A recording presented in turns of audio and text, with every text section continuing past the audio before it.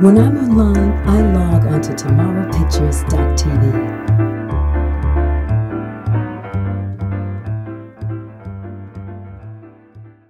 Now, you've been an educator, a teacher in Chicago for a good number of years, so you've had the opportunity to build relationships with people, things like that, watch people grow up. So you do have a very strong working knowledge of what works and what doesn't for young people as well. So my question is, for you, what was the reward in dedicating your life to being an educator or a teacher? Well, I feel that teachers can give children many of the things that they don't get at home, like good manners, teach them how to eat properly, eat the right foods, and take them on field trips so that they know what Chicago has to offer its residents. And being a teacher is also like being a surrogate mother. You can help children with their personal problems.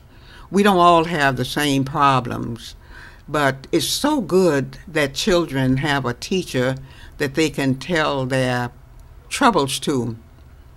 And many times the teacher can help the children solve some of the problems they have at home. And the teacher can also communicate with the parent and let the parent know things that the child needs, possibly things that the parent was not aware of.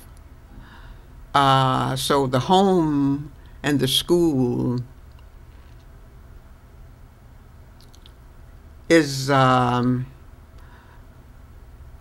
brought closer together when the teachers reach out to the children and try to help them with their personal problems. And they can also have conferences with the parents and talk to the parents about various things that they can do to make the children's lives more worthwhile and so forth. Okay. Let's, in sort of staying along with that same train of thought, let's talk about your family and your children. You had 3 children. Let's very quickly, we'll just sort of name them, and then we'll move on from there. We'll focus more on your middle child. My 3 children were Robert, Gloria, and Gerald. Robert was the older one. Gloria was the middle child, and Gerald was the baby.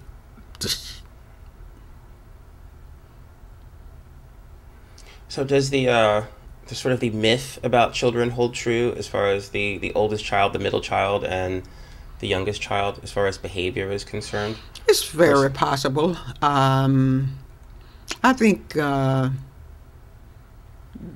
are cases where it's true that the middle child doesn't get the attention that the oldest child gets and the younger child gets, which is okay, because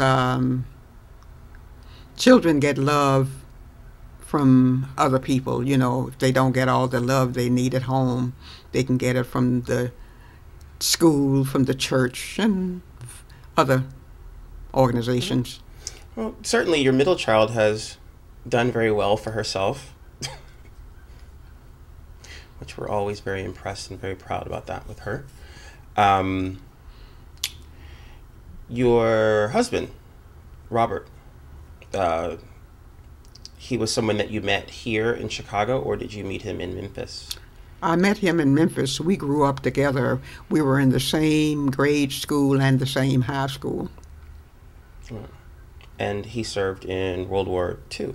Right, he did. Mm-hmm. Mm-hmm.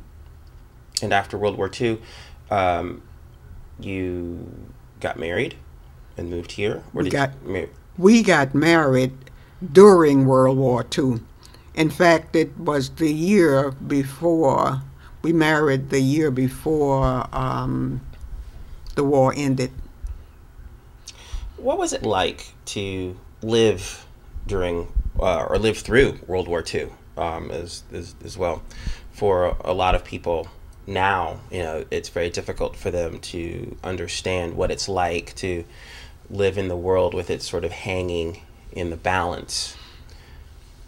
World War II brought many jobs to poor people who would have never had jobs had it not been for the war. That was one advantage. And they migrated to larger cities to get jobs, and the schools in the cities where many of them went had better curriculums than the ones in the South. So I consider that an advantage. Interesting. I've never heard anyone articulate it that way, but that makes a lot of sense, especially for people that were very poor, and that they made a huge contribution to the war effort.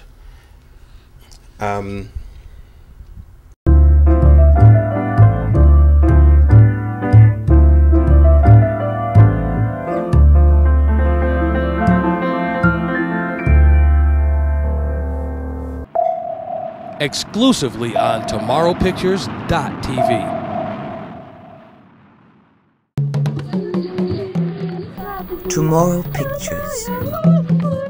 The story is in the telling.